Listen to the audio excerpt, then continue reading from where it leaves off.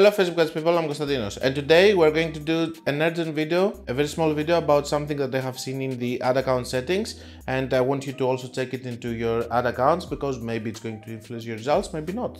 I just need to clarify that I haven't found this on my own. Someone told me that, one of my friends, and I have debated a lot with him if it's going to influence or not.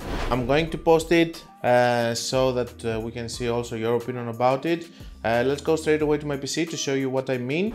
So, without any further ado, I want you to look at this. You can go here from your menu and you can click on Ad Account Settings. Either it's going to appear here or it's going to be here under Advertise, okay? And when you're going to go there, you're going to either see this, which is going to say account control, but in some other accounts, guys, my friend actually noticed that we have a difference here from the right side. Of course, you cannot see the accounts because I'm going to blur them, but let me take you to some. You're going to be able, for example, to see that we're going to have a new option over here, which is this one, the industry. It says, your industry helps us understand your ad account and ensure you have access to the right features, guidance, and support. It doesn't say anything yet about specific audience and all of that. So over here in this ad account, for example, if we update the industry here, we can have that we have option 1 and 2, and in this one it was consumer packaged goods, while this is e-commerce. Okay, and let me tell you that as I understood, they are taking this information from the Facebook page. So we have to be careful of what it has there. My friend also told me that this thing, he did the change 1 month ago and then it changed again to something else and so on. And he believes that he actually got influenced and some of the campaigns did wrong. I have no idea if this is true or not. We can discuss it also with the community over here to see if this is right. But here it says, select the industry that best describes your business. You can select up to 2 industries to help define your business accurately. Changes you make here won't affect active campaigns. This is a little bit disturbing because it says it won't affect active campaigns. Is it going to affect my other campaigns?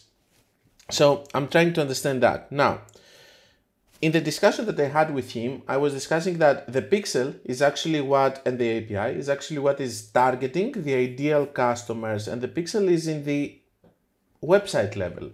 So it cannot be influenced by something like this in order to define who is going to target or not.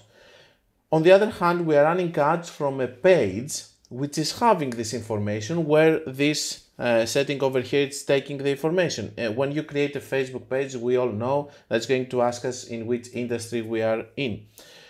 Either all of us, or the people who don't know that, we are idiots and we didn't know that this influenced the quality of our ads, or it doesn't.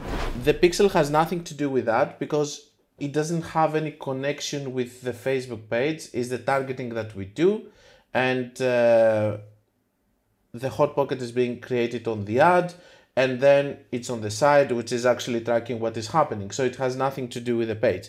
But the ad account, which is not actually doing the targeting of the ideal avatar client, but is doing the targeting in terms of customer quality. How do we know that? We know it because the Facebook page and the ad account, they are actually linked in a way of considering you a good advertiser or not. So if we take down that path and we say that in the ad account level, we can have some targeting, which is only influencing if these people are good clients or not and if they're going to convert or not. Why do we have bad results when we're actually having a declined payment? Because Facebook is actually giving us lesser quality traffic, which is happening because it considers us a bad advertiser and not a trustworthy advertiser. So we know that in the ad account level, we can take good quality or bad quality traffic, which is going to convert or not. And we know from the Facebook page score that we can actually get good quality or bad quality if we have good page score or bad page score. These are things that Facebook says and they have no problem admitting. So maybe this setting is going to influence the kind of people you are going to get in terms of quality, but not in terms of ideal avatar clients. Okay, now I don't know, I think that you should put e-commerce in any way if you're doing e-commerce, and if you're doing any service, I like to put over here the professional services, and in the second option I like to put retail or leave it like this. Okay, it's going to appear here on the top. You should go and you should check it, because in one ad account, for example, which is e-commerce, it was publishing, for example, okay, some stupid options. It's taking data from the page, as I told you, and all the other things that I told you in the way that I see it, and I think that it might be influencing results or not, so go and check that it's e-commerce. On the other hand, if we talk about quality, it's fine. I guess we're going to get people of good quality inside the e-commerce. But in order for us to test it efficiently, everybody needs to know about that and actually have e-commerce or other things, so that we can see the difference between the people that they don't actually going to have this option enabled to e-commerce or to whatever they are. Let me know if you had any bad settings over here. Let me know if you did a change, and if you see any differences in the next days. And let me know your opinion in technical level, if you think that it's going to influence or not. In any way, I had to inform you so that you can do whatever you want about it. I will see you for the closing of the video. So that's all I had for you. I'm looking forward to your comments and what you believe.